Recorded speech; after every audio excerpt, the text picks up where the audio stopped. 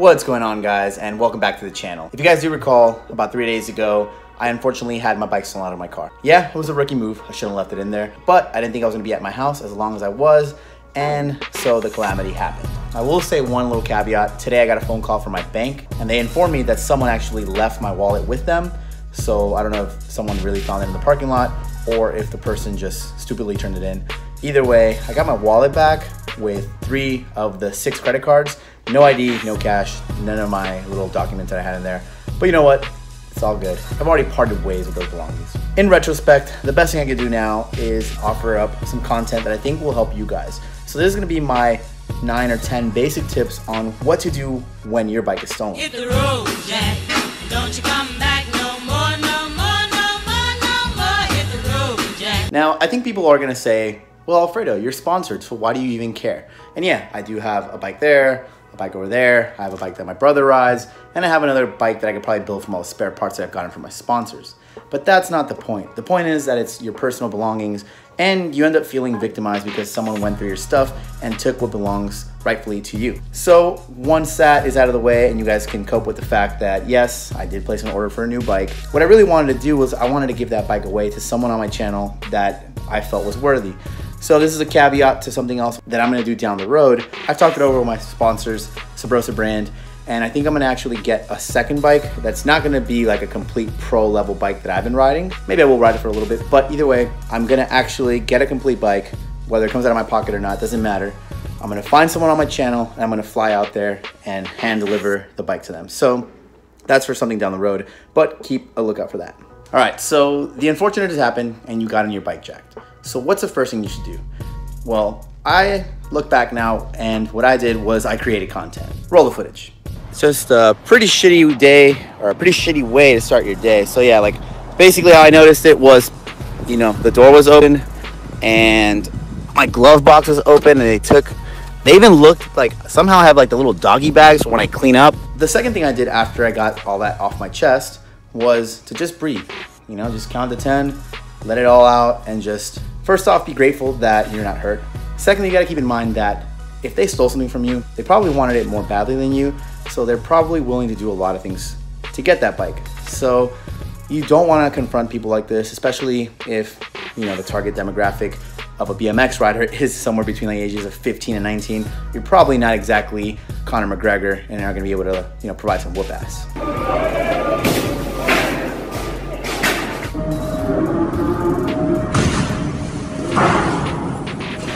So now that you've calmed down, the next best thing you can do is to think rationally and maybe retrace your steps, see where they could have gone to see if you see any trace of your bike.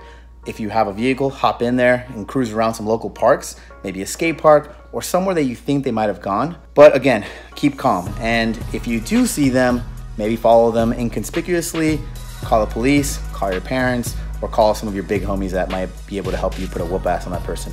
But honestly, I do not recommend you getting any kind of confrontation.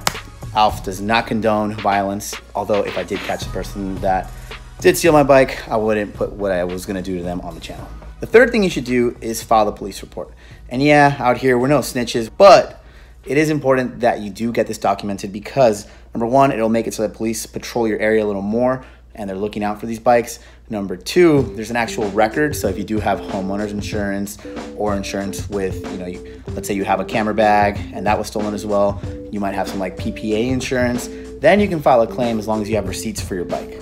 And this one is kind of interchangeably with number 3. So this will be number 4, but it can also be number 3, and number 4, which is file a police report, can go underneath this. But post it on your Instagram, post it on your Facebook, DM your closest friends, tell anybody, tag all your favorite sponsors. Maybe somebody will be nice enough and repost it. I know I've reposted a lot of people's bikes in the past, and I think it does help because more eyes are out looking for it. Okay, this next one is pretty big.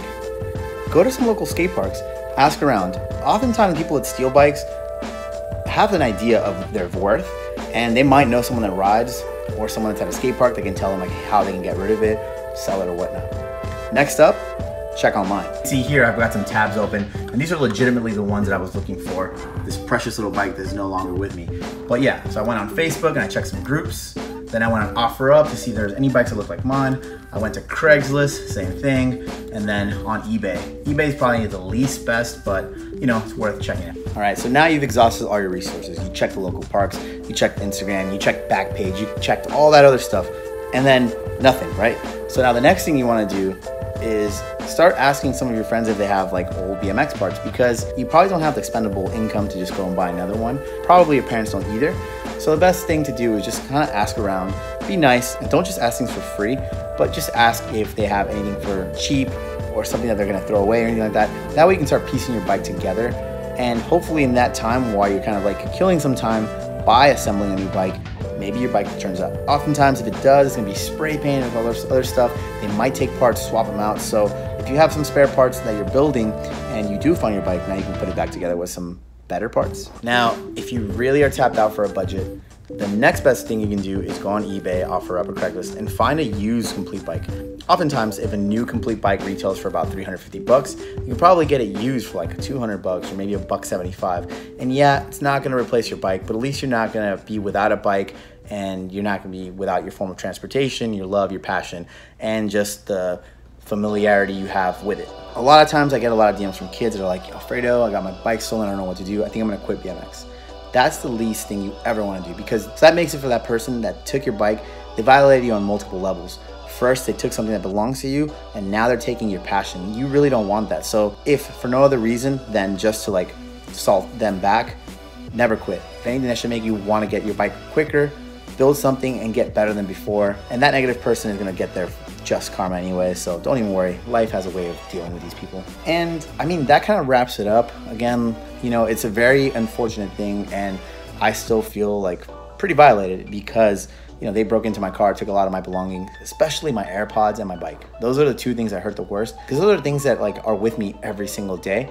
You know, my bike, whether or not I ride every day, is near me. Like, it's either at the shop, it's in my back seat, it's at my house, wherever. But I at least like to know that it's there, and if I want to do a hot bar or grind a rail, I can.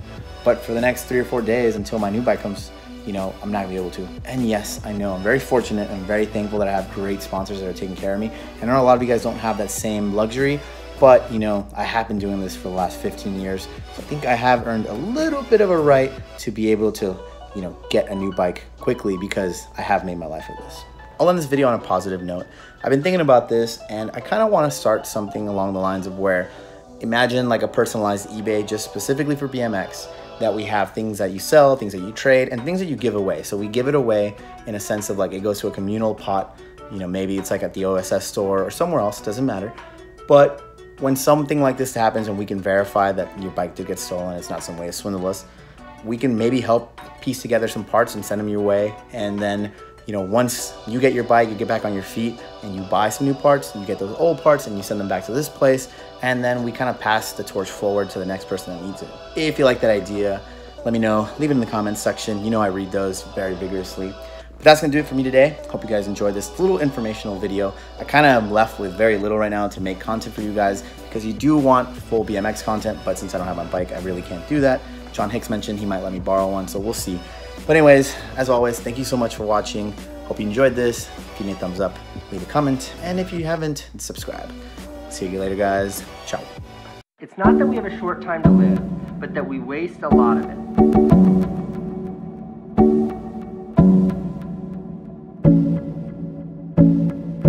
Not that we have a short time to live, but that we waste a lot of it.